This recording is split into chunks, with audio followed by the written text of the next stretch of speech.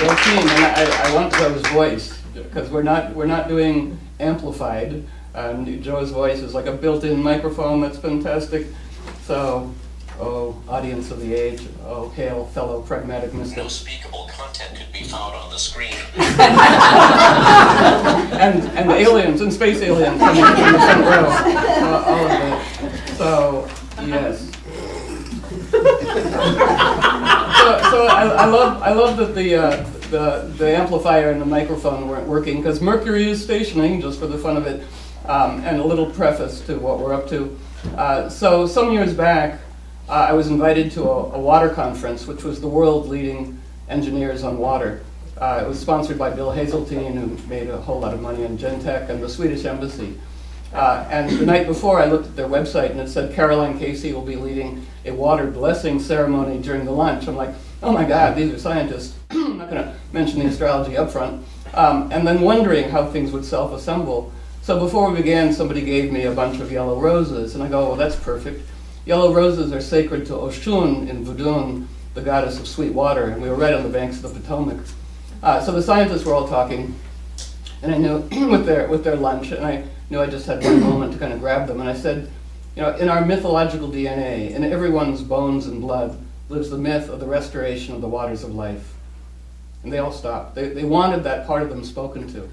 You know, and then I told them everything I knew in about 5 minutes, and then invited them to all go down to the Potomac River, and this was like Coast Guard and Homeland Security and stuff, grown-ups. And I gave them all the yellow roses, and they all were quite happy to throw the yellow roses into the Potomac River by way of apology to water and a willingness to work with water to heal water. Wow. And then that night at the party, you know, an Indian engineer came up and said, I am a strict science engineer, but you gave me permission, you know, to be everything. You know, and then the, excuse me, America's cold fusion physicist came up and said, well, all physicists are mystics. And then everybody wanted to be a mystic at the party. And then the next day, there was a man who had invented a machine that ran on 1 tablespoon of gasoline and the rest on water. But Mercury was stationing retrograde, so it wasn't working. You know, and there was press and everything. And the cold fusion physicist stepped up and said, I think it needs more pressure, and he leaned on it, nothing. And I just, this is the idea of us being dedicated and just stepping into the moment. I just saw the path unfurling for Trickster, and I stepped forward, and I put one hand on the machine and one hand on the inventor, and I asked the inventor, do you vow that this technology will never be used for war? And he said, I do. And the machine went va-va-voom and sprang to life. Wow. Right? And all of the scientists were so happy and liberated that it wasn't just them, right?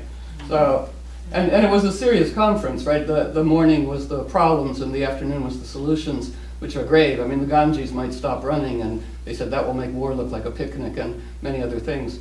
But so here we are to address these things. So I have Muti. Muti comes from the South African Sangomas, the medicine people. And Muti means power and medicine, reminding us that true power, you know, is that which heals. So this Muti is comprised of tobacco from Syria when it was still beautiful, and coyote hair, because everything I own is suffused with coyote hair, because I lived with an actual coyote for 19 years. So we say with the Muti, O spirit of the compassionate trickster, residing in each one of these beautiful hearts, open the path for each one of us, that we may cultivate, animate, and contribute our considerable gifts to the community at this time of dire beauty, you know, in a way that has the most serious possible fun. And then the Sangomas also grew this special. They said, this is only for medicine people, but if you meet with medicine people, people whose hearts are dedicated, you may use this. And this is another kind of muti. It's called umpepu. And it's just a little bit of lighting the thing. This opens the avenues between the living and the dead, between backstage and onstage, between the visible and the invisible. So by telepathic communion, we're all that from South Africa. So I love Terry Pratchett's line. He says, here we are in this little circle of firelight we call the physical world, right? Surrounded by vast, pulsing mystery. And I've lived with a coyote longer than I've lived with a human. It's kind of like a fairy tale. But I'm not fond of humanism, so I would like to say, may the truth of animism, everything's alive and worthy of respect, eclipse the hubris of humanism. So here we are. What a fantastic time. I just want to weave the Sky-Earth story of what we've all been doing. So this new moon, which was on March 17th, St. Patrick's Day, followed by the vernal equinox, is a time particularly auspicious when humans would gather for at least 25,000 years, to determine what did they want to bring alive at the vernal equinox, and what did they want to protect. And it reminds us, it behooves us to animate what is being proffered to us, lest we leave it by default to the dementors of doom, bless their hearts. It was on the vernal equinox that George W. Bush began bombing Iraq, on Persian New Year, lambing the day most sacred to life, and we go, so we are here to eclipse and hoover that. So what do we want to protect? What do we want to bring alive? So St. Patrick's Day, the new moon in Pisces, whose image, because there are images for each degree of the zodiac, is a vision of peace. And there's a wonderful tale told about St. Patrick, that he was invited to a dinner where he's given a cup of poisoned wine. So he doesn't drink it and become a martyr, nor does he throw it down in a fit of tantrum yoga. What he does is he holds the poisoned wine up to the light. There we go. He holds the poisoned wine up to the light. The poison rises to the top like froth on a Guinness. He blows off the poison. He quaffs the drink and toasts everyone, including those who tried to poison him, causing the elders to go, ooh, a real initiative. So I love that story because, it comes right at the end of winter, spring, here we are. We've all been given a poisoned cup of wine, personally and collectively. And so what do? We hold it up to the light, the poison rises to the top, we blow it off like froth, and we quaff the drink and we toast everyone, including those who tried to poison us. What a good idea. So the mythological and the secular are completely, hilariously interwoven. Because March 17th, St. Patrick's Day, the new moon, is also Stormy Daniels' birthday. It was also, right before then, it was, the death of Stephen Hawking, who loved saying that he was born on the 300th anniversary of the death of Galileo. He was born January 8th, 1942. And he died on Einstein's birthday, which is Pi Day, 3.14. So we love all that. But back to Stormy Daniels. So she was given a cup of poisoned wine in a sense, and she's holding up the light. I follow her on Twitter and Instagram. I love her because one of the things that's really good, I have not seen her oeuvre, but one of the things that is genius about her on Twitter is that she spirals. With anything hateful or horrible coming to her, she meets it with incredible agility, and trickster humor, and does not go into polarity and whatever, all of those things. So Venus is returning. We're in that cycle of Venus returning. We know that cultures stash their scientific knowledge in myths, symbolically encoded in myths and fairy tales. So the Anonymith is the Venus astronomical cycle. And all cultures would have known this. So Venus would be the morning star for 9 months. People notice this. And then get so close to the sun that we don't see her, called Venus going to the underworld. And then, here's the cycle we're in, she would emerge as the evening star of peace, for 9 months, which is what she's doing right now. So all cultures would have watched, like, well, what is this cycle? So Venus emerged in the sign of her exaltation, Pisces, reminding us that we have a small task before us to transform a culture of war and dingbattery, into a culture of ingenious, compassionate response. And the backstage gods go, do that by lunch, and we got some other projects for you, but here we go. And then Venus entered Aries, with Mercury, and I haven't seen her yet because it's cloudy, but right after sunset you can see Venus and Mercury, which is rare to see Mercury, because, so Venus emerges with Mercury, with a mouth, right, in Aries, which is kind of kick butt. So Venus is back, and we go, in praise of all spicy vixens, right, the kind of, Stormy Daniels, and also all spicy vixens throughout time. I don't know how many of you might know about Veronica Franco and this quite wonderful movie called Dangerous Beauty. Anybody seen this? It's really great. It's a historical movie about Veronica Franco, who is one of the very few women we know of who was accused of witchcraft by the Inquisition and who beat the rap.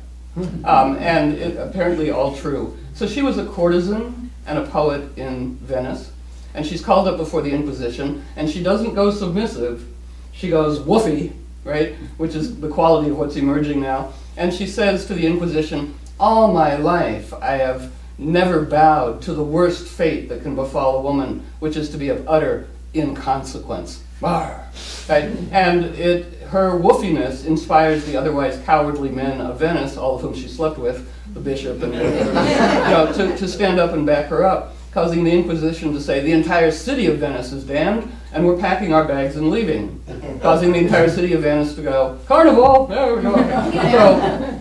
So all spicy vixen leader women, and Scooter, you're part of that spicy vixen woofy Virgo ritual magic women, and I love the Virgo because it's like ritual magic or obsessive compulsive disorder. Take your pick. So part of also what I love about Stormy Daniels, because everything's real, everything's mythic, everything's speaking to us in the large collective dream, is that because I follow her on Instagram, I saw she's a very serious horsewoman. And I saw one of the most beautiful pictures I've ever seen of her with her horse as one being making this incredible steeplechase jump. It's just gorgeous. And it reminds us, she's a Pisces, of course, and Elizabeth Taylor was a Pisces, and they both had a lot of things with horses, the Pisces-horse connection. But there's this fun quote I found rummaging in a pile of things in my office. It's by Augustus W. Hare. He says, half the failures of this world arise from pulling in one's horse as he is leaping.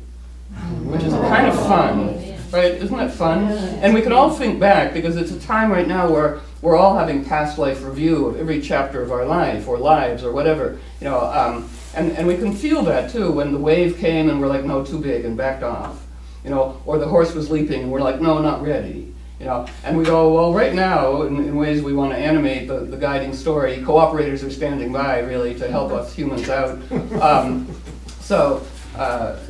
We go, right, we can think of all those moments where we balked. And right now, we want to be kind of like, we want to not pull in our horse as it's leaping. We want to leave and spiral forth from this powerful gathering with complete, sky, earth backup going, whoa. So we love that.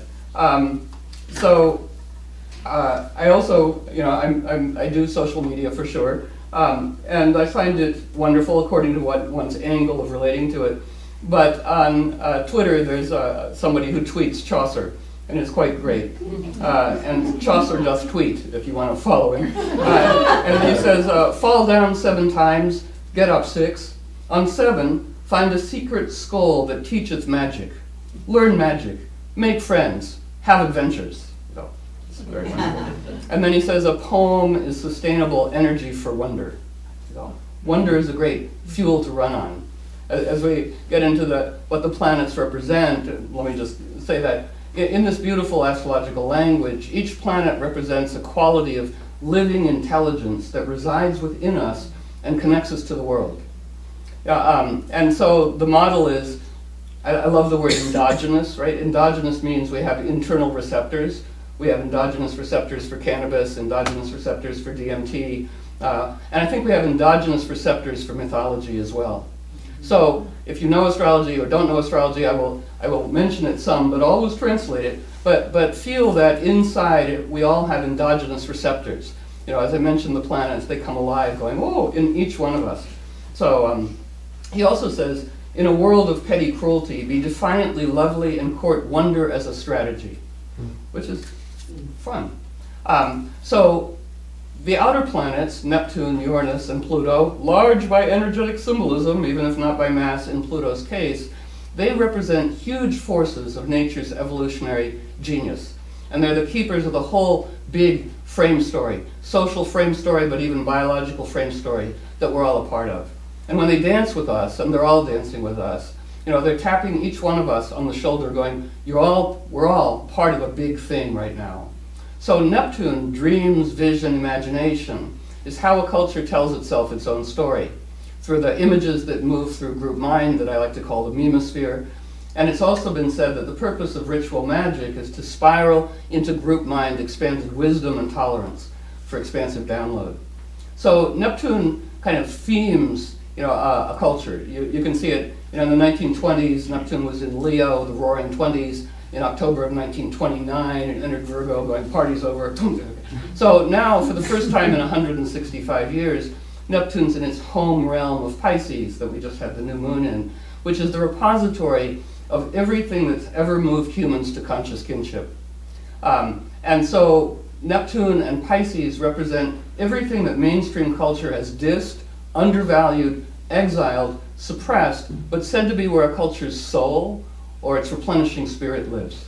And so Neptune and Pisces, the way I think about it, is that all the critters on this planet convene backstage going, humans, what are we going to do? We got to either kill them or heal them. Let's try healing them first. Or a little bit of both, maybe. But let's try healing them. Again, let's make everything that has ever moved humans to conscious kinship, everything that has ever invited them back into the choreography of creation, available for fresh expression. So, just playing around with the shuffling of the notes too, but I like to say, tyranny is compensatory weeniedom, right? I think I'll make a bumper sticker out of it. So, and we have, things on our work table too. So, the horrific realms of torture, and we'd say, what's the difference between Stormy Daniels and the CIA nominee, Gina Haspel, who's a torture queen? And we go, well, one is engaged in horrific pornography, and the other is Stormy Daniels. So it's like, what's the difference between the Hindenburg and Rush Limbaugh? One's a flaming Nazi gas bag, and the other's a dirigible. So, we're up against a dark conspiracy to make humans stupid. There was an interesting neuroscience article recently that was looking at, right-wing evangelical people, and they noticed there was a functional impairment in the prefrontal cortex, which diminishes cognitive flexibility, curiosity, creativity, and open-mindedness. And we go, help us team, again for the prefrontal cortex. And so we say, well, how shall we get from the horrific to the desirable? And what do we need against all odds? Enter liberating trickster, my primary definition. Trickster is, we say trickster is that quality of ingenuity in nature that loves against all odds, that is nature's experimental genius, that has no category about success fails, like try that, try that, try that. It does not worry, will humans think I'm silly if I put big ears on this mammal? It says, no, we're going to try it and see if the little critter lasts for a couple million years. Try that. And it's part of also our dynamic of being agents, aspiring agents of the compassionate trickster. And so we critique and bless as part of the dynamic. And we say, what would be a blessing for someone plotting cruelty?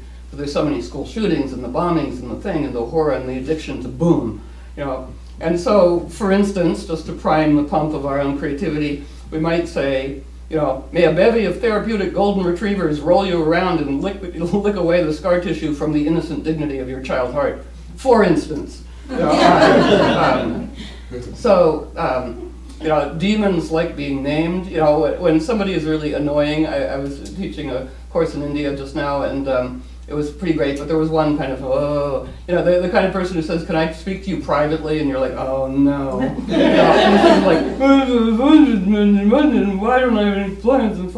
And it took up a lot of headspace, and I was like, oh.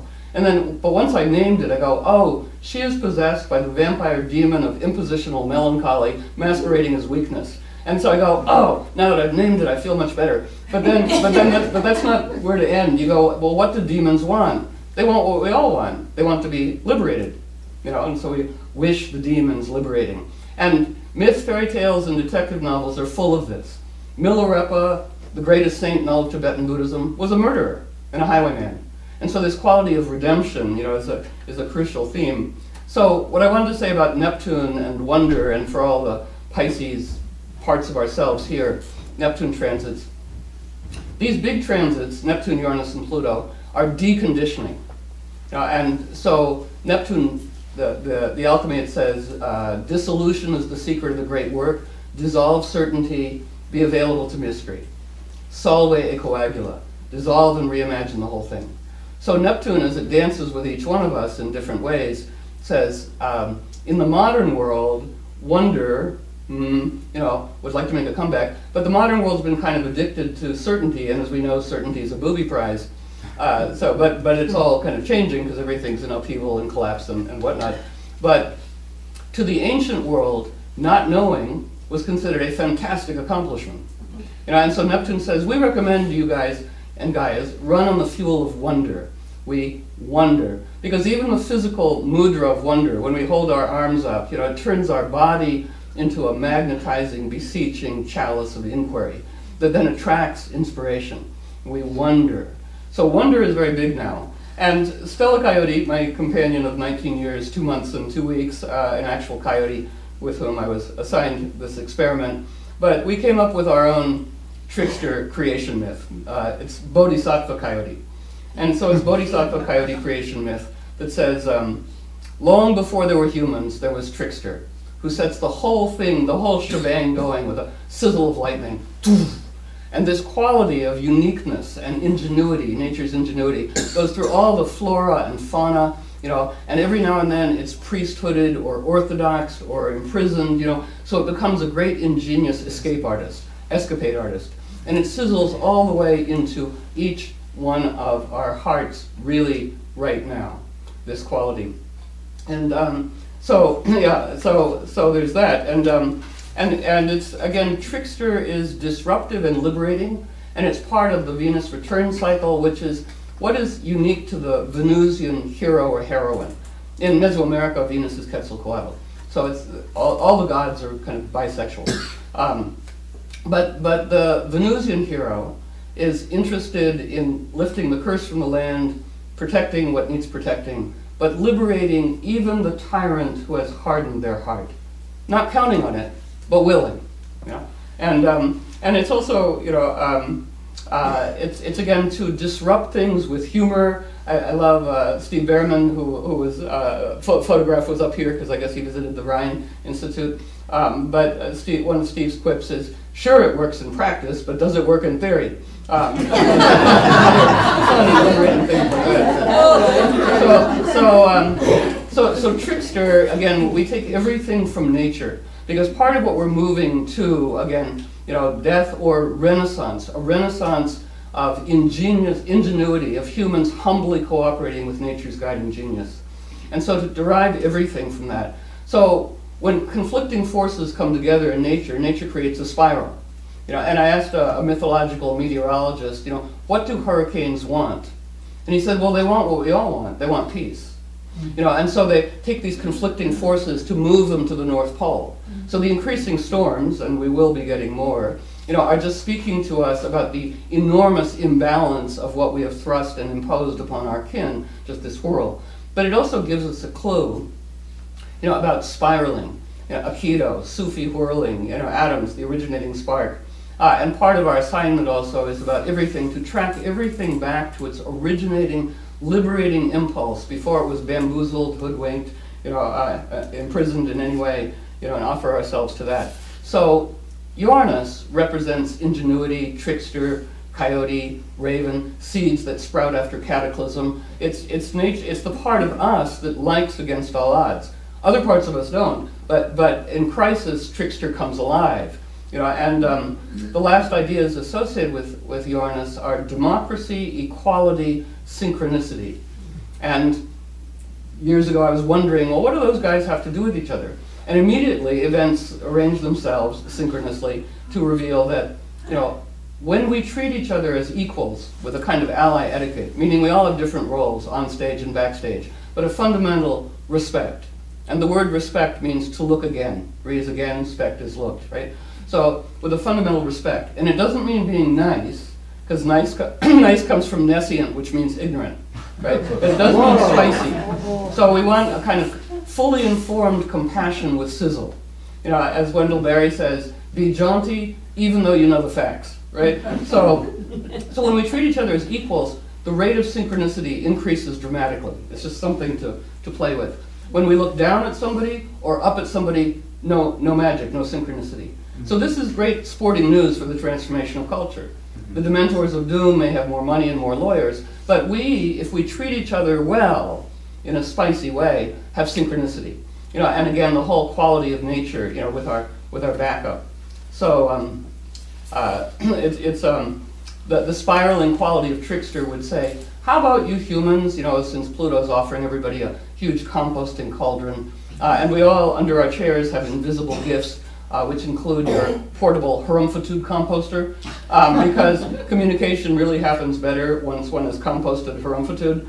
And all the gods backstage go, hey humans, how about giving up addiction to having an enemy, which is a strict polarity. Wouldn't that be fun? You know, just as a, you know, go for it. Polarity into cauldron, spiraling out of cauldron. You know, and there's a wonderful learned druid, John Michael Greer, who says, if you want people to get nothing done but conflict, convince them they're on one side of something. You will only get hot conflict. Rah, rah, rah. What two needs is three. And here we are the unifying story. We're all in this dream together. Right? So may it be also that everyone here be irresistibly eloquent and magnetizing for the realm of what they're dedicated to. So we do love that. You know, Ursula Le Guin, recent ancestor, says we strengthen whatever we oppose, right? So spiraling and surprise. And so this means also kind of filling up our magic backpacks with a whole range, ever-expanding range of responses. We want to be first responders as opposed to first reactors, right? Mm-hmm. We have a lot of first reactors. The wonderful word cool, popularized by jazz musicians in the 40s, is a Yoruba word, kulu kulu. And it means completely responsible. That's what cool means. And in Yoruba, it also means cool like temperature, like it does in English. And so, so the Yoruba say words are magic, as we know. And so they say to literally, we can do this now, imagine head as cool, heart as warm, putting all the heat in the head, moving it down to the heart, which is the opposite of road rage, right? And allows us to be responders, agents of cool response in a hot reactive world. So my friend Corey, who is a substitute teacher in Oakland in some rough schools, he was taking attendance, and there was a huge guy in the back of the class who wouldn't give his name. And Corey said, hey man, I'm sorry, if you don't give me your name, you can't be in the class. And the guy pulled out a gun. And everybody dove under their desks. And Corey just stood there and said, hey man, I'm flattered. I'm flattered you want to be in the class that much, right? And it cracked the guy up, and they became best friends, and he became Corey's bodyguard, and on like that. So, you know, how to again be responders and disrupt. It only takes one person to disrupt the whole thing. You know, and something I've used a lot, but none of you have ever heard me before, but I love this so much. I was talking to a man who, maybe a decade ago, who was in charge of setting up all the UN refugee camps. And at that point, everything was used. I mean, it's a world of refugees, humans, animals, trees, everything right now. And he was, the week before, colleagues of his had been killed, I think it's in Zaire, had been murdered and found. And he and his colleagues are walking back, and they're kidnapped. They're shoved into the back of a van, guys with AK-47s, you know, bloodshot eyes pointing them, and they really thought they were going to die. But my friend said to his colleagues, we've got to change the story. We're not being kidnapped, we're being helped. So they thanked their captors. Wow, thank you so much for keeping us safe in this really complex environment. And their captors were puzzled, right? But that night, you know, the captors locked them up and said, don't worry, you know, we're putting a guard outside so you'll be safe. And 3 days later, let them go. So just something to, again, to take away in your magic backpack. At any moment, you know, we've got to change the story. Story rewrite. We're going backstage. We're no longer victims. Now we're kind of clueless, wandering people. You're no longer thugs and murderers. Now you're heroes. Back on stage. Let's go. Yeah. And so it's just, these are useful things to play with. You know, and all the myths and fairy tales are really deeply wanting to speak to us now. The Mabinogion, the Welsh creation myths, or kind of Arthurian legends, they were gathered in the 10th century, but really they're older. But there's a great moment where the elders get together and go, uh-oh, the men just found out they have something to do with children, and things were going so well before this. And we can see what's going to happen. Women will become property, you know, and humans will lose kinship not only with each other, but with nature herself, until the earth might die. But then, at that point, there are some humans who will keep all the value of their individual journey, but join once back in the whole large dream and dance, and then the earth might be saved. So it's like they're lobbing it to us, right? So also the Arabian Nights, which I love so much, again, the great heroine Scheherazade, by her eloquence and storytelling, saves the land, liberates even the psychotic tyrant. But at the heart of the Arabian Nights, just a little fragment of a great story, the tale of Princess Parizada. But it's also about manners. In fairy tales, manners, respect, synchronicity has a lot to do. So Parizada's brothers have set forth to attain the waters of life, the talking bird and the singing tree. But at the base of the mountain that they have to climb, there's an old beggar. And the beggar says, what is your business? And they're, important business, old man, out of our way. So they're soon dead. So Parizada, which means fairy born, sets forth, and at the base of the mountain she encounters the Sufi beggar and says, good sir, do you have any advice for me? And he says, nobody has ever asked me that before. This is looking good. And he says, yes, as you go up the mountain, there will be voices hurling customized insults at you. And you must not react. You must not turn around. If you do, your heart and then your body will be turned to stone. And she says, what if I stuff my ears with chamomile? He goes, oh, you're very clever. This is looking good. Yeah, stuff your ears with chamomile. So as she goes up the mountain, the voices are hurling customized insults. You neoliberal, you Trump supporter, you fat thighs, you whatever it is. And as she goes up the mountain, she sees all those who could not resist reacting, whose hearts and then their bodies had been turned to stone. And so she gets close to the top of the mountain, the talking bird is there, and he's hurling even more, customized insults. Going, and she's like, no. And then she gets to the top, and they'll go, well done, this is fantastic, and you don't need to cut the tree. Here's a little cutting of the singing tree, and I'm the talking bird. I'll hop on your shoulder, and here's the waters of life to restore the world. And she goes, but what about my brothers? I mean, so sorry. And he goes, no problem. Just use the waters of life, sprinkle it on them as you come down. So not content with just that, as she comes down the mountain, she sprinkles the waters of life on all those who could not resist reacting, whose heart and body had been turned to stone, and she brings them all back to life. And she comes down, followed by the throngs of the reborn, and the talking tree and the singing thing, and the waters of life, and the world is reborn. That's the very short version of it. But it's, again, not being distracted, but reactive, not being distracted or reactive. And it's with all the kind of fake news and Macedonia and all kinds of things. And social media is dodgy, which is anything you click on, like or hate, feeds it, right? And the fake news guys, Breitbart and Bannon and then these hubs in Macedonia that really send stuff out. They themselves in Macedonia had no political agenda. They just wanted to make money. And they noticed that hatred made more money, right? So that's why they went into that thing. And we go, right, so whatever we click on, we're feeding, in some way. Now, part of the dynamic of now, I'll just say a little bit about astrology. Jupiter represents, how we tell stories. It is curiosity. It is the power of research and journeying and travel and blessing. It is in Scorpio now, which is deep delving. It's stationed and is now retrograde, meaning just it's an illusion, but its apparent motion from the Earth is backwards. And I like thinking of a planet representing a principle when it's retrograde, NERE activity, reconnect, retrieve, release, all of those things, going backwards. And it's stationed at 23 plus Scorpio. There's images for each degree of the zodiac. The image for that is a person delivering a Sermon on a Mount. So it says, well, everyone here has a Sermon on a Mount to deliver. And I sometimes work with Neil Douglas Klotz, who's an Aramaic scholar, and says, the language that Jesus would have spoken was Aramaic, the vernacular of that time. And it's this beautiful metaphoric language, nature-based. And he said, when you translate it into Greek, it gets stripped of a lot of its metaphoric sensuality. He says, for instance, what comes to us as blessed are the meek, used to justify all kinds of hierarchical nonsense. He says in Aramaic, it's more like, blessed are those who soften emotional rigidity within their hearts, for they shall have all the power of nature. You know, and that's something you can really work with. You know, I've read that on the radio. I have a show of 22 years, Coyote Network News. You can access the archives for free. You know, it's critique and solution.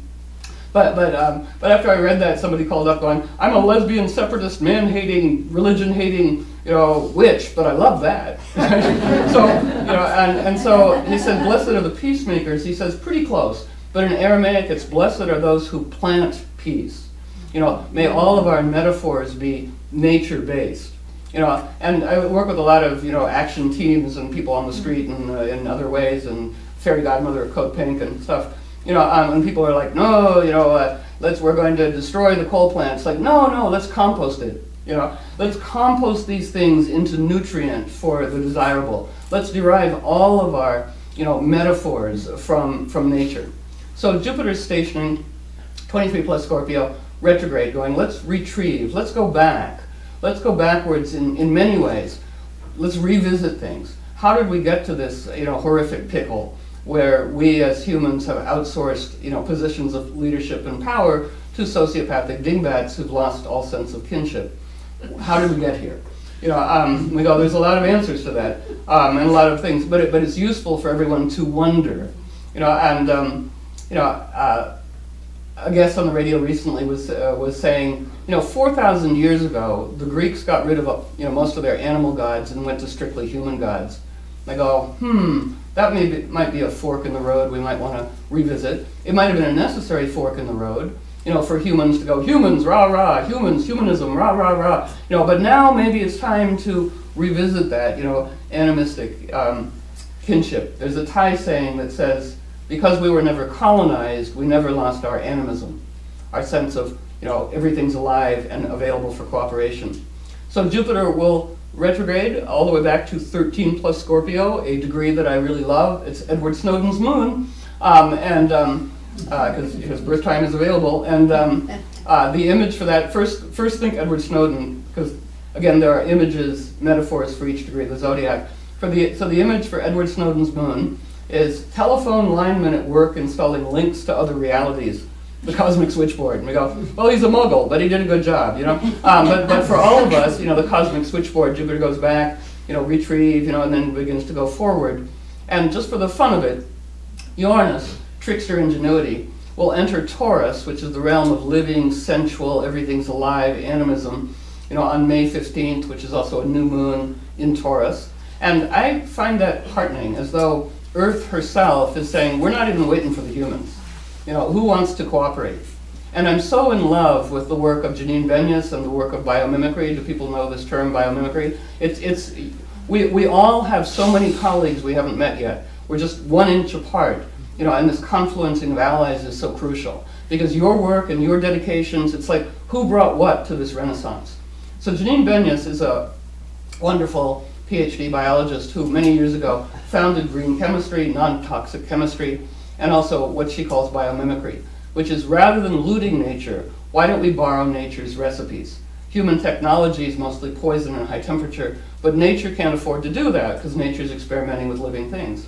You know, just one recent example, but there's a million. And also a crucial thing, you know, a website that is so useful to all of us. She and E.O. Wilson, Harvard scientist, started this website called asknature.org. And if you go there, there's a little blank, and you can type in any question, and it will tell, you know, any conundrum, and it will tell you how nature solves it. So, for instance, the Japanese government came to consult on biomimicry because their high-speed bullet train, you know, when it emerged from a tunnel, it would make a sonic boom, boom, right? And, you know, destroy houses and plates and everything. So they came, and Janine said, well, let's look at the kingfisher who entered a bird that enters water without a splash. And so they redesigned the front of the bullet train to be like a kingfisher bird, so it could move from one medium, like from air to water or tunnel to air, silently, and it worked. Wow. So these things that are so beautiful. You know, again, you know, did you know? And see, did you know is part of the more we know, the more effective we are at this time of crossing borders. I go to CPAC. I talk to conservatives. You know, we want to talk to everybody, you know, to create this irresistible magnetizing renaissance. You know, it's like we might say the forces of doom and dementia, you know, row you bastards, you know, dominance, you know, kind of destroying the world. I'm getting ready to kind of, you know, collapse. I like to note that most mainstream news or cable news is brought to us by Viagra because Empire just can't get it up anymore. You know, and so there's this kind of, oh, you bastard, and then it's collapsing. But underneath that, here we go, team, is a culture of reverent, ingenious renaissance. And so it behooves all of us to be inviters. Come on over from the thing that's going down to this beautiful thing coming up. You know, it's like Alan Watts said, no sense clinging to the rocks that are falling with you, right? It's like, come on over here. So Sir Herbert Reed, great British anarchist, said, only those serving an apprenticeship to nature should be trusted with technology. And that's really where we're going, you know? And then this model, you know, anything that has a name has a god. So a long time ago when I was at Findhorn in the north of Scotland, pretty great community, you know, with its ideals about cooperating with nature, and sometimes the reality matched and sometimes it didn't, you know. But Donald first came to visit. He was head of the World Federalists, and he had a suit and looked completely conventional.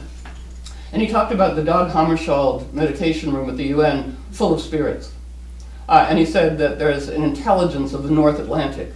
Anything that has a name has a god, right? And I go, that's great. Look at this guy disguised as a grown-up, you know, saying these things. How wonderful. And what I love is, you know, democratic animism. It behooves us to experimentally cooperate with nature's guiding genius.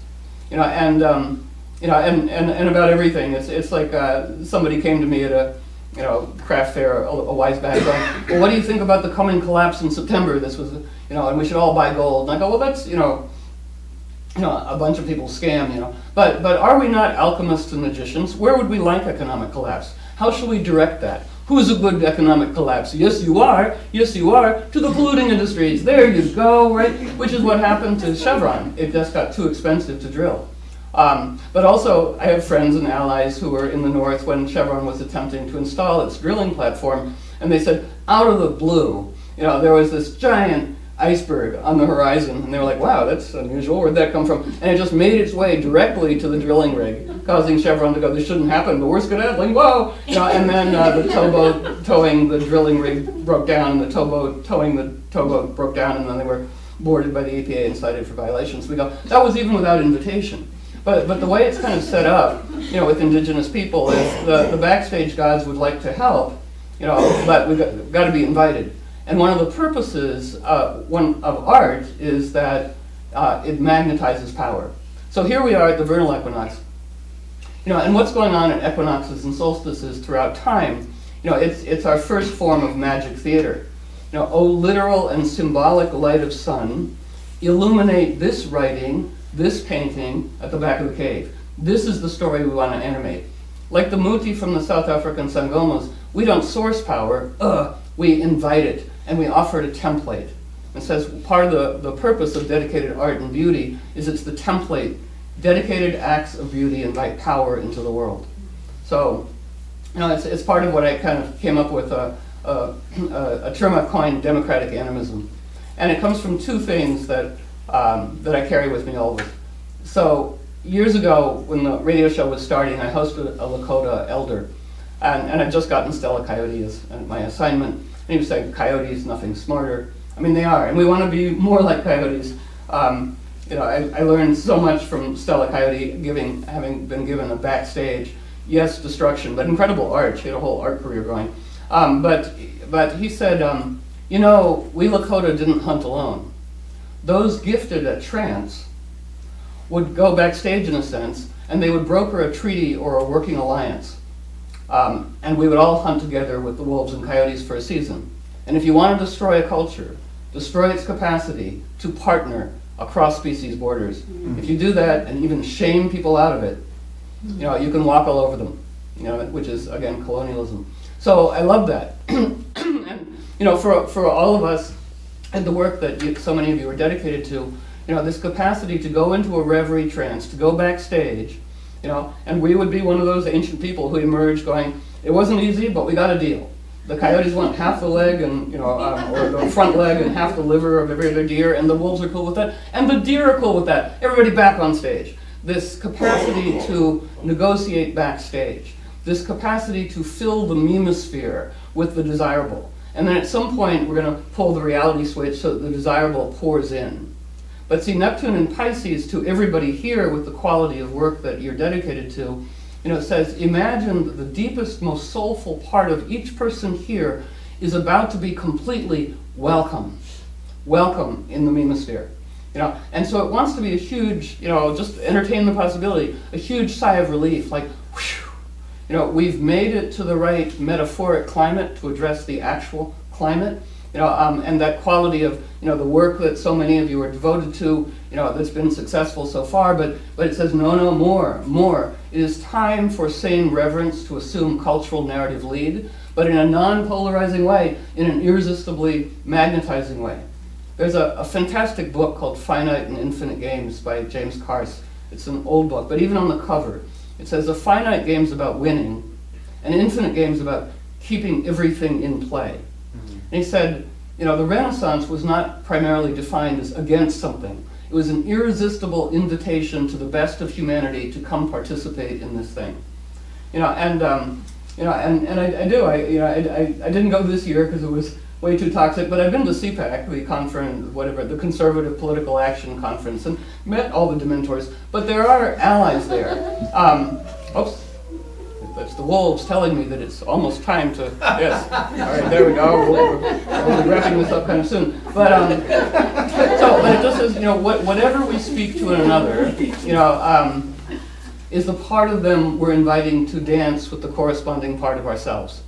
So the reason we don't want to judge someone is that we're inviting the least evolved part of them to dance with the least evolved part of us, and it's just never a pretty thing, right? And so this is where it's useful. It's like, so at one of the CPACs I went to, there were these Ayn Rand Austrian economists, and they were following this guy who had an eye patch and a cane, and at first I was like, and it's like, no, compost herumphitude, because communication can only happen, synchronicity can only happen if you compost your attitude.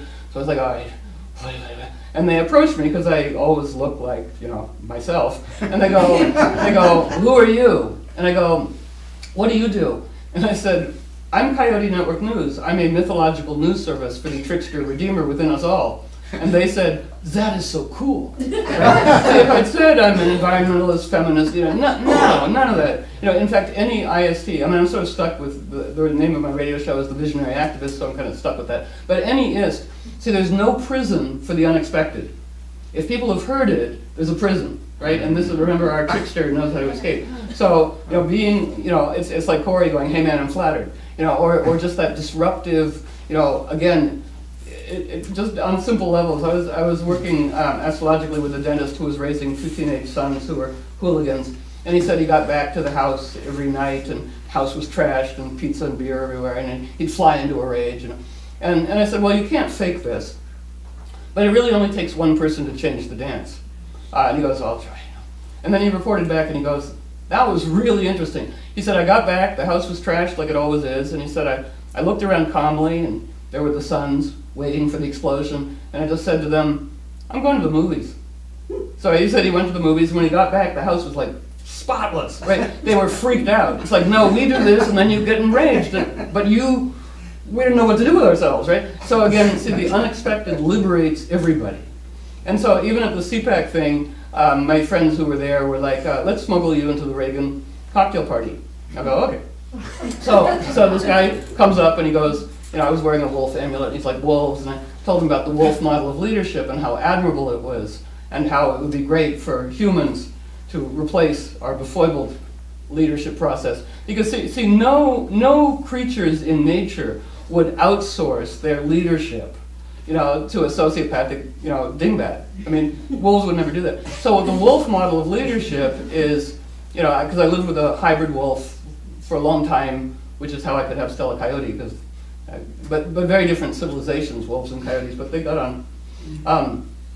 But the wolves don't operate on dominance, they operate on charisma. And in wolf culture, charisma means who initiates play best. Not just play, let's go hunting, but play is at the top of their list of leadership criterion. And you can tell the alpha wolf within 10 days of birth because it's the wolf pup with the lowest resting heartbeat, right? So it's the coolest wolf who engages the playful ingenuity of the pack. And it's like, that's a leadership model, you know, we'd like, right? I mean, that's really great. So I told this guy that, and he's like, oh, that's really cool. And then he said, I own the largest privately owned boat in the world. And I go, so you must love the ocean. And he goes, I do. You know, and then we talked about Joseph Campbell, and he's like, Joseph Campbell, I used to have a mythological, come be my date at the Reagan banquet, right? Okay, so it turns out he's like a platinum Republican. I mean, everybody's like whatever the thing. And what's interesting is, and he took a photo, I have an amazing photo of us, and you can see within him, you know, is this part of him that wants the mythological part of him spoken to, again, and then the Republican part of him, which is like, ah, yeah. And I mean, it's like there's a demonic war that's blazing out through his eyes. And at one point, he says, George W. Bush, one of the greatest presidents ever. And I said, for as long as I've known you, which was like 20 minutes, I've never heard you say such a silly thing. I think you're possessed. And he's like, possessed? Again, another unusual concept. He goes, but he kind of liked it. Anyway, so then, you know, again, surprise. People like to be surprised, you know. And it wasn't finger waggy. It was just sort of an objective report on his state. So then he sent me the photo, and I got to see, you know, he's CEO of Petroleum Inc. So I'm holy moly. So you know, we're all undercover agents. So having his email, I sent him Amory Lovin's, you know, green energy plan that Amory had created for the military, because the military is, you know, they know the global crisis is a huge thing. You know, and he wrote back. I made him a little bit of a cartoon, but he wrote back a surprisingly reflective email, and he said, "Oh, I remember Amory from the '70s when we were all working on the early prototypes of solar panels, you know. But what I don't trust is the economics part." So I go back to our team of ingenious and vetted people, and they go, feed them money and economics, you know, feed them the story of how, you know, ingenious you could do non-horrible things and also make money, and this could work. So there was that. So there's the Lakota operate with wolves and coyotes, and then a wonderful friend of mine disguised as a psychologist. So she's also an archaeologist, and she said, she's coined fun phrases too. She says, what if the idea of matriarchy is a patriarchal concept? We go, that's really fun. She goes, as opposed to actual equality, right? And we go, right. I mean, equality would look like a matriarchy because things are so whacked out, but it was a fun thing. It's sort of spicy. And then she said, you know, the modern concept of worship is so silly. You know, you are great, now give me this thing. And she said in hunter-gatherer societies and throughout the Mediterranean, she says there was great reverence and respect between the incarnationally sensual on-stage manifest and the backstage invisible mystery. But she said it was a much more collaborative relationship. The invisible seeks incarnational invitation as much as we seek communion with it. I go, that's fabulous. And so that idea of, you know, democratic animism, wheel and deal, you know, backstage wheel and deal. And see, dealing with a coyote, you know, we've taught dogs shame. Dogs know shame, like, oh, coyotes, no.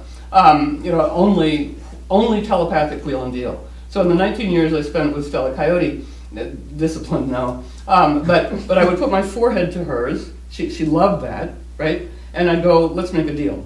You know, so when she first came, you know, the wolf dog and I were kind of appalled. The cultures are different. And every night at 2 a.m., Stella Coyote would run around the house and gather things, you know, underwear, stones, art, and she'd put them in a circle and she'd throw them in the air and animate them and bite them, and then she'd run around and bite me and the wolf dog. And the wolf dog and I were like, whoa, what is this? So I put my little forehead to her and I go, Stella Coyote, I can see you're a great artist. So here's our deal. You know, you're giving up a lot of freedom, but you're getting some security back, and you love Moondog. And I can see you're a great artist. So my deal is I will provide you art supplies, and I think coyotes see color because she liked sort of Tibetan prayer flag stuff. And in return, you know, so you don't need to do this bitey thing, right? And she never did that again. She did many other horrible things, but she didn't do that. You know? And very often with coyote, you know, admiration would aggravation. Once she took a bucket of water from the bathtub, hopped out with it, poured it on the carpets, and then lay down on it going, coyote air conditioning. I'm like, that's very impressive. You know, no, I have to plaster the ceiling below it, but it was very impressive. So a lot of those things. So again, this kind of wheel and deal. If this, then that. I give you this. And see, it's what anthropologists call transactional spirituality. It's voodoo, it's New Orleans, it's whatever. It's a wheel and deal spicy thing. If I do this, you give me that. No, how about this? How about two of that? Okay, we got a deal.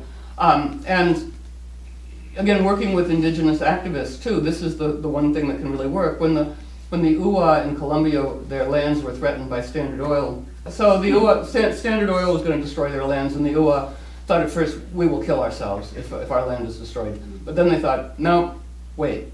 So they did serious ritual, and they invited the oil to hide. And Standard Oil did 3 drillings, came up dry, packed their bags, and left. Okay. So this is the kind of thing I work with. My friends in Hawaii, there was a bad project that was going to involve mowing down virgin forest to build some power thing. And again, inviting the gods, and let's say gods and goddesses are metaphoric animations of intrinsic intelligence in nature.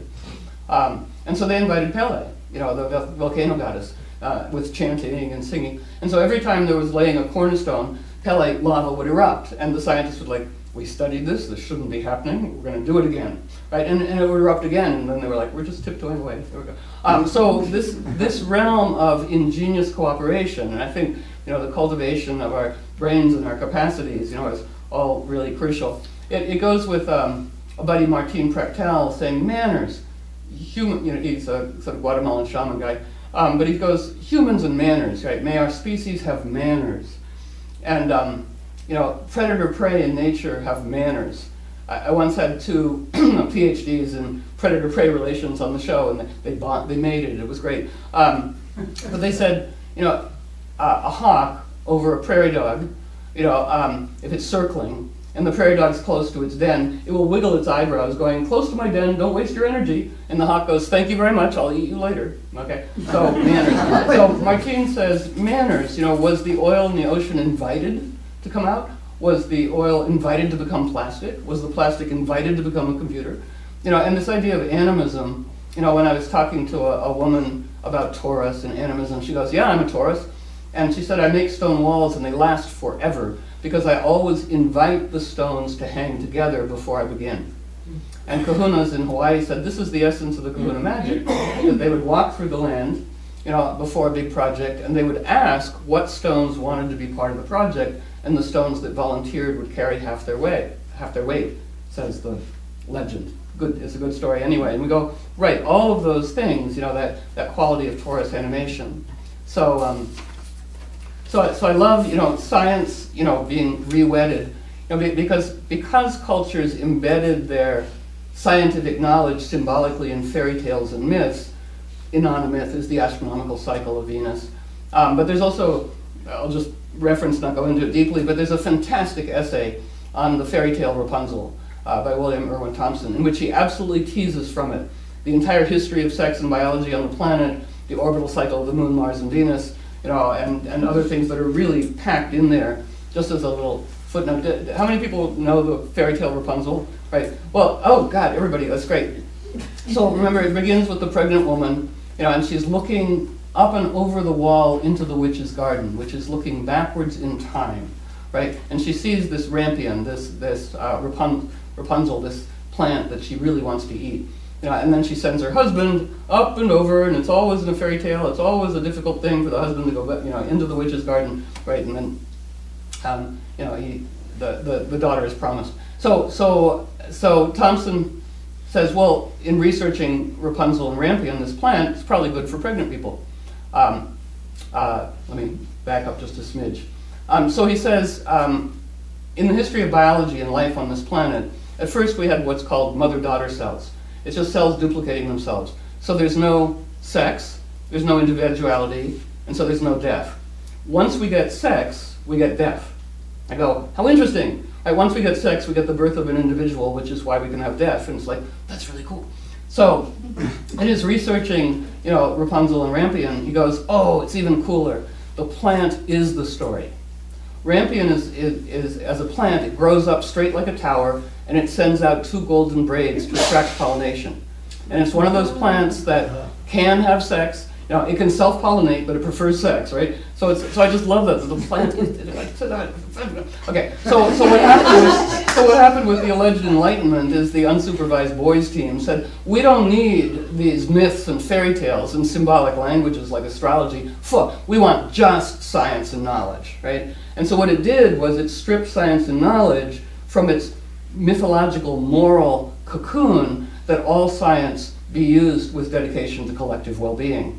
And part of what's clearly happening here and all over is the re-wedding, you know, of myth, magic, and science. Again, they love each other. These are all false estrangements brokered as a mean trick of the reality police to render people, you know, incompetent and insane. You know, I love Lauren Isley, a great biologist who really was a mystic. You know, he said so many beautiful things, but he said, we are rag dolls made out of many ages and skins, changelings who have slept in wood nests or hissed in the uncouth guise of waddling amphibians. We have played such roles for infinitely longer ages than we have been human. Our identity is a dream. We are process, not reality. For reality is an illusion of the daylight, the light of our particular day. And I love him saying also, though men in the mass forget the origins of their need, they still bring wolfhounds into city apartments where dog and man both sit brooding in wistful discomfort, right? Anyway, so, and other many beautiful things too. But the last little bit about, you know, the incredible respect for the incredible intelligence of so much around us. You know, I host a lot of biologists on the radio show that I do, and Stephen Buhner, interesting biologist, says, you know, trees, if they're attacked by a beetle, they'll put up with it at a certain point, but once it crosses a respectful boundary, that tree then manufactures the pheromone that will attract the predator of that beetle. Wow. And then at the same time it puts out a public service announcement to other trees going, rude insects coming, start making this pheromone now.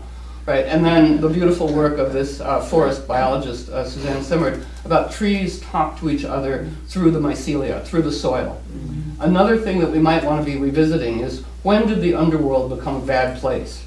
Mm-hmm. Who made that happen? Because in many of the myths, you know, the Pluto and Persephone myth, for instance, a wonderful scholar said, it's told many ways. And the rape and pillage stuff of Pluto is way late, way late. One of the earliest versions of Pluto and Persephone, the Pluto figure is called pharmacia. It's plant medicine that takes us to the underworld of initiation, where we go down a little boy or a little girl and return an initiated wizard, you know, and whatever. And that's part of the image of the Venus emerging now.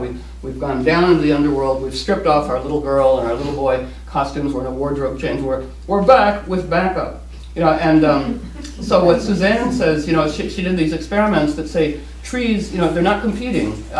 They're incredibly concerned about each other. She said cypress in a world of its own, but aspen and fir talking to each other, going, do you need more carbon? Do you need shade? Do you need this thing?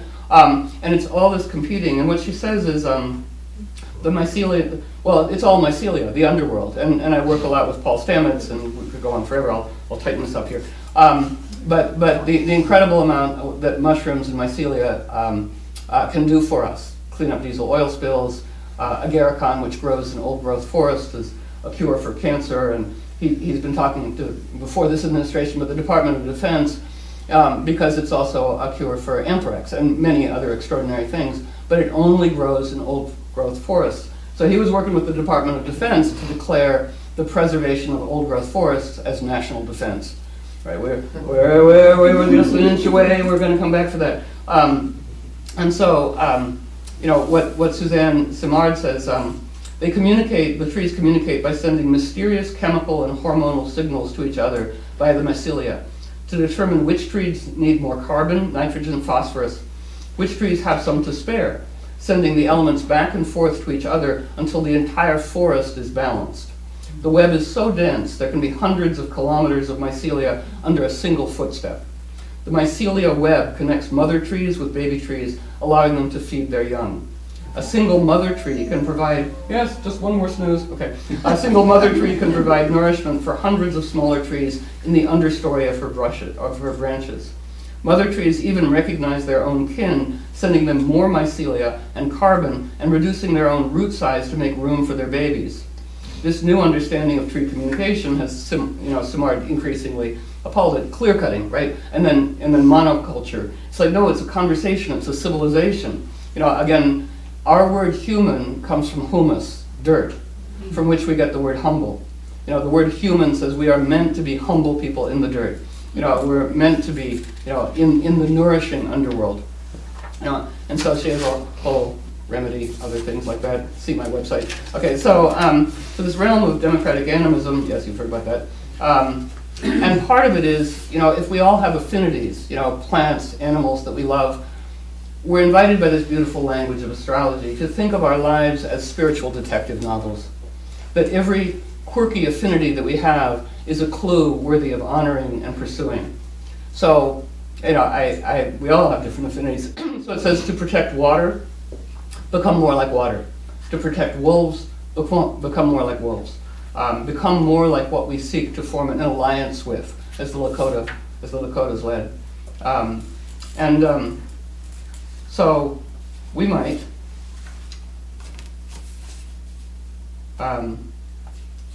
throw everything into the cauldron, in a way, all past teachings, and say, does it guide people to their own autonomy? Is it equal Mars and Venus, masculine, feminine? Is it equal in its consideration of humans and the rest of our flora, fauna, kin? Can the truth be said without cringing? Is Trickster welcome? Yes, we ladle it out. No, we throw it back in for another round of bubbling. So I think I like the phrase that I've coined, entheoendogenous indigenuity. You could even chant it with me. Entheoendogenous indigenuity. That's close enough for mythological work. So, you know, entheo, kinship, right? The entheogenic plants, endogenous within us, indigenuity. You know, it lives in us, and it's quickening. It's quickening. So I will leave us all with this blessing. You know, it says we each carry a unique and necessary medicine for our times. We're invited to rephrase, to replace the word trauma with our dangerous, beautiful assignment. Because it says, you know, redemption lies in brewing medicine for others. Because I've been in so many groups where people are talking about my trauma, not here, which has been, I haven't heard the word trauma once here, which is fantastic. But in different groups, you know, people go, my trauma. What is your trauma? I forgot, but I know it's bigger than anybody else's. And it's like, some people forgot. Now, there is real trauma, but I really earned this one in a number of ways. And I know that, you know, our dangerous, beautiful assignment, because whatever we've been through, if we brew medicine for others in similar circumstances, it's healing to everybody. And so the last word, there's a wonderful word, and excuse me, apparently very moving to myself, but there's a wonderful Eritrean word, Aizan, and it's a blessing bestowed on everyone, you know, setting forth on a worthy but dangerous journey, a blessing of support, you know, and so we just might say to each other, Aizan. Aizan. Thank you, team.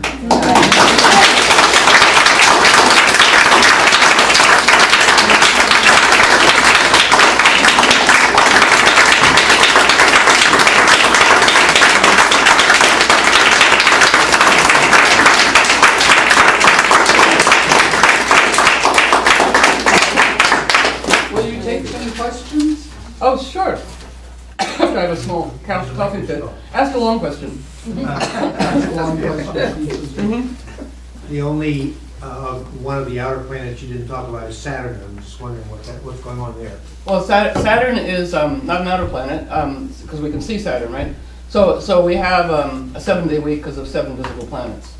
That's really the only reason. But Saturn, no, it's a great question. Saturn is our authority. It's our wolf leadership dynamic. You know, and so the model is we want to insource what we've been outsourcing. We've outsourced our Saturn, our authority and our autonomy. You know, and I'd like to say he who hesitates gets bossed, right? So meaning, you know, so we all want to inhale our authority from the past reaches of disbursement. You know, everybody autonomous with their own wise Saturn. The totem, we're talking to you about the Saturn goat. You know, Saturn is our goat, right? And when somebody gets our goat, that comes from racehorses were given a companion goat that calmed them down. And bad people before a race would get a horse's goat, leaving it all frantic. So if somebody gets our goat, you know, then we want to see our goat returning, you know, friskier, ungettable, unscapable, and more disobedient than before it got, right? And so right now Saturn is also in its own sign of Capricorn, and it is, I mean, excavate the chart here. So, yeah, so Saturn is how we define leadership. And a moment like this, you know, is a perfect moment for everyone to go, what is our definition of leadership, of desirable leadership? And that was always the model, you know, when Venus would go to the underworld, even in Mesoamerica, it would be like, oh, time to redefine leadership, you know, and to welcome that back. Leadership in our own lives, you know, but also internal dedication grows the form for the creative project, as opposed to trying to stuff it into a pre-existing form. So there's a lot, you know, one could keep going onward, but Saturn is now conjoining Mars. I'll say this and translate it, and it's got a quintile, a beautiful, elegant 72-degree angle, what we get when we divide the circle by 5 is sacred to Venus, to Neptune. So it says the protoplasm of reality is especially receptive to imaginative imprint right now. I mean, the backstage gods are trying to help us out, and trying to help the humans out, going, if you can imagine it, wedded to dedication, you know, there's a lot of support kind of coming in for that.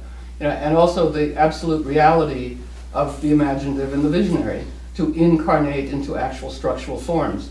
And that's what, you know, we are incredibly wealthy with ingenious solutions to horrific problems.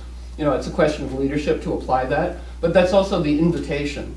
You know, and part of the incompetence of leadership and cruelty and tyranny all over the world, you know, it says, well, it behooves all of us then, you know, to assume cultural narrative lead, but also all these projects and design things, and to, you know, and to invite people, you know, come on over to that. So, is Saturn beloved by you? Well, I just happened to notice the omission because you went in as far as Jupiter, but you didn't mention Saturn. Oh, that's right. I didn't mention a lot of people because we need a Well, day. you mentioned from Pluto in, but you skipped Saturn. Right. Yeah. Well, you know, time. which is Saturn's model. So, you know, a fun thing. Eliphas Levi said, "Let us imagine ourselves as though we were kings and queens with all eternity before us." As one model. And then on the other hand, you know, it's bleeping dangerous right now too. But it's also about slow down in order to speed up. And at a certain point, I was giving a talk to organic growers and a town out in California. And I was talking about slow way down to speed up. And they came up afterwards and they said, all of your metaphors are our facts. And I go, ooh. And they said, well, the more, when you irrigate a field, the more you slow it down with berms, the faster it infiltrates, right? So the more we slow down in gatherings like this, the faster we infiltrate. Right? And then it's like, let all natural facts be social strategy metaphors. You know, that's, again, the essence of biomimicry, and don't forget asknature.org and all of these things. Again, it's a partnering. It's humans rejoining the garden. I love an indigenous friend of mine went to Africa and was working with missionaries there. And she, in her innocence, said, now let me get this straight. In your story, you got kicked out of the garden, right? And they're like, yes. And she said, well, in our story, we never left the garden, so we'll help you out. and they were cool with that. They were okay with that. But are you restless? No, I'm just... Yes, darling? I have a question. We have the threat of a gas... of a pipeline. Yeah. Yes. Yeah, you do. And in all that you've presented, what would be the best way to invite this Atlantic coast pipeline, which threatens to go through and destroy the bucolic beauty of our area, and it is already causing distress amongst many families and places of business here from West Virginia to North Carolina. Right. And it's going right through here for our own area. What would be a way to invite, is what I heard you say, when you are faced with a threat? Well, with anything, when there's too much, you know, again, Mars unsupervised, you know, in all mythology, Mars without Venus, you know, is hyper-yang death frenzy. You know, so if there's too much Mars, then in some way, you know, again, intrinsic to here, you would be making an alliance. You would be well, that this would be a useful good day for us to think about.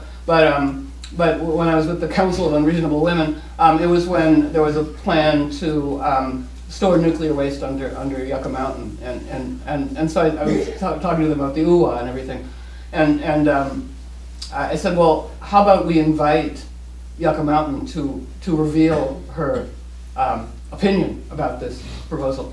And they were like, well, okay, what the hell? The next day, earthquakes, right? Yucca Mountain causing, like, oh, maybe it's unstable. Again, this idea of partnering, and always, my fallback is, when we don't know what to do, invite in what does, right? And always invite in Trickster, and give it models going, well, this would be fun, or how about this, or we don't know, come on in, what would be amazing. I would also, again, just, not specific, but relevant, there's a place in Baja, the San Ignacio Lagoon, which is an amazing place. It's where the gray whales seek contact with humans. And it's after a horrible, it's where they breed and give birth, and humans for centuries were killing them. And so they were very, fierce and protective and would kill humans. And one day, it was the same day that the UN passed marine mammal protection, this gray whale came up to Pancho Marinal, a little fisherman's boat, and he was terrified, but it wouldn't go away until he began to stroke it. And then from that moment on, I've been there twice, the whales only there seek communion. They come up and they play with you, and they're bigger than the boat, but it's just fantastic. And you weep. You weep for the beauty and the play and the kinship of it. And the scientists, hard-nosed scientists, go, I think the whales are forgiving us. And so Mitsubishi was going to destroy that lagoon, and the president of Mexico had agreed. But the fisherman, Pancho Marinal's son, told me, he said, so the fishermen got together, the local fishermen, and they invited the president to come out in the boat with his wife and his child. And he said the whales knew what they had to do. He said they'd never been so beguiling, so like, look at us, and everybody on the boat, and the president's wife and child, you're just streaming with tears because it's so fabulously beautiful. And the president's heart was softened, and he canceled the plan. And so I say this to grumpy progressive team and everything, going, the whales did not go, you running dog lackeys for imperialism, it's like, no, we're just going to break your heart wide open, right? And so in those quirky synchronicity ways, like who knows what about this thing? It's not simple. It's a huge thing, and I work with a lot of the Standing Rock people too. And again, it's a huge issue, but it's gathering force, and the rise of the Parkland youth, and the outspoken wolfiness, and the sensibility of, yes, the gun owners here, but assault rifles are insane. Because they are designed, the doctor at Parkland said, I wish you could see what I do. A bullet will go straight through. These bullets from assault rifle, they're designed to tumble, so they explode your organ, right? It's like there's no reason for that. This addiction to hyperboom. But anyway, so back to this, crucial big thing. But yes, well, let's stay in touch, right? And all the resources, but also ask, how does nature protect itself?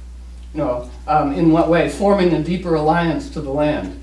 In some, not simple, again, the Standing Rock thing, but it's a turning point, and the Parkland youth rising up, so articulate, so expressive.